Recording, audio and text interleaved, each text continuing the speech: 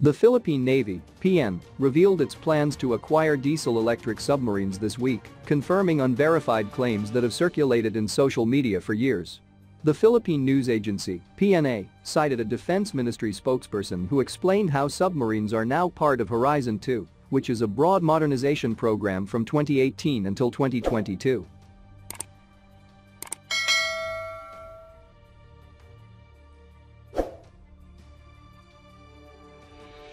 The three horizons are a deliberate effort to strengthen the Philippines' territorial defenses. They were launched after the revised AFP Modernization Act was passed in 2012. Horizon 1 took place from 2013 until 2017, and Horizon 3 is from 2023 until 2028. When combined, the horizons span a 15-year military build-up.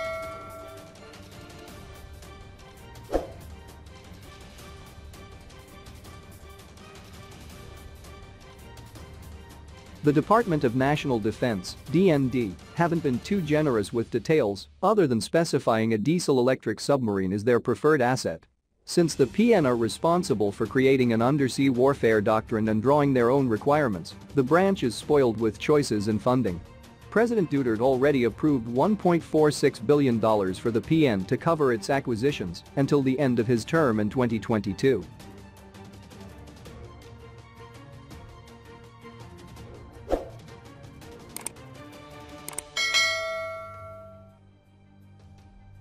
If the PN starts inviting shipyards to submit bids in 2019, for example, the selection process could take an entire year or two, and the winner has 4 to 5 years before delivering the product.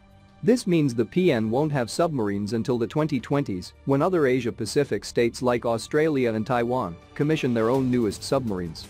One specific supplier does have an edge over the rest of the competition though. South Korea is now the largest supplier of equipment to the Philippine military, and 2 frigates made by Hyundai Heavy Industries, HHI, will revive the PN's blue water capabilities.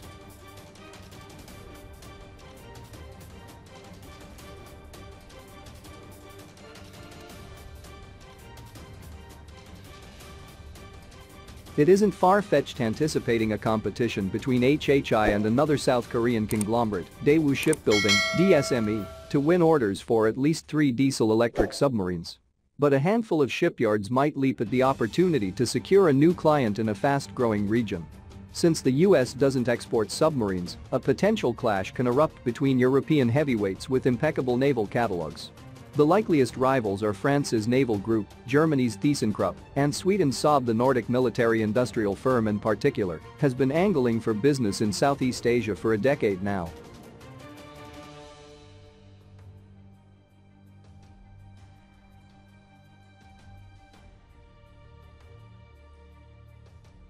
If the PN are generous with their requirements and avoid eliminating all bids that isn't a South Korean submarine, there are another 3 contenders who can woo the branch.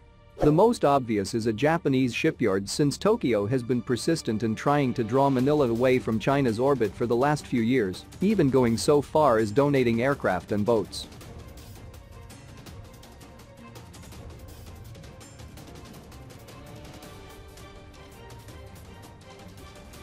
Then there's India's Mazagon Docks Limited and Russia's Rubin Marine Engineering, who both have proven hulls and decent price points to offer.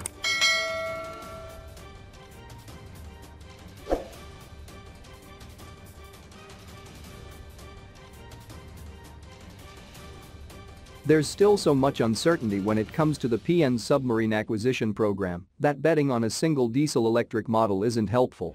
Given the Navy's prolonged stagnation with hand-me-down vessels and the lack of an established armaments sector, it may take at least several years or perhaps an entire decade until the branch is ready to deploy submarines.